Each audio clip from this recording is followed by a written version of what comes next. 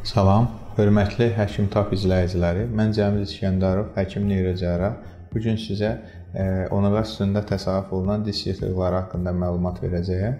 Onurğa sütununun diş yırtıqları onun ən çox bel oma nahiyəsində, daha sonra boyun nahiyəsində, çox az hallarda isə döş nahiyəsində təsarruf olunur.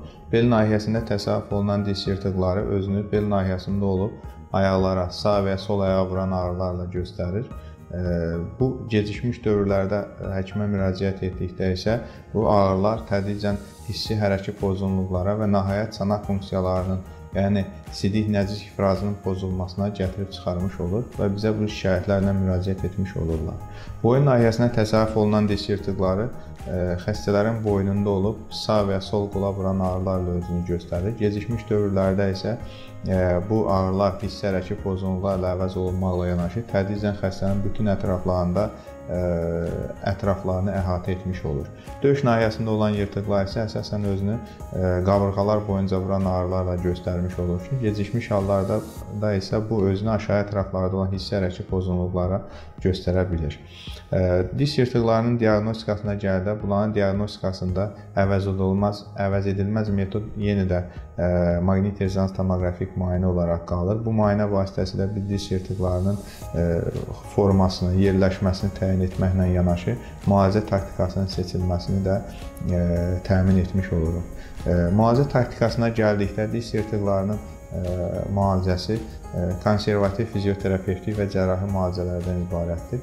Konservativ fizioterapevtik müalicələr yalnız ağrı sindromu olan vaxt təyin oluna bilər. Bel oma nahiyəsində 6 aya qədər aparılan konservativ müalicələr effekt vermirsə, cərrahi əməliyyatın aparılması məsləhətdir. Boyun nahiyəsində isə yalnız ağrı sindromu olduqda 3 ay ərzində aparılan konservativ müalicə effekt vermirsə, əməliyyatın aparılması məsləhətdir.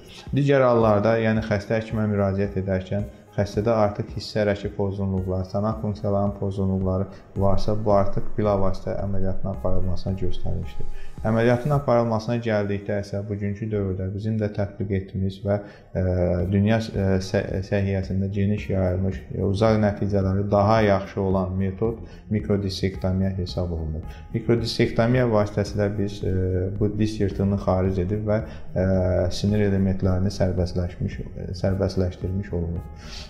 Bəzən diş yırtığı ilə yanaşı xəstədə onurğa kanalının stenozu və ya fəqərə sürüşmələri təsarruf olunarsa, belə olan hallarda əlavə implantların istifadəsinin tətbiqinə ehtiyac olunur. Boyun nahiyəsinə diş yırtıqları zamanı isə müxtəlif disk protezlərinin, yəni diski əvəz edən implantların istifadəsi bugünkü dövrdə aktualdır. Məhz bu implantların tətbiqi nəticəsində biz onurğanın anatomik quruluşunu bərpa etmiş və onun funksiyalarını saxlamış oluruq.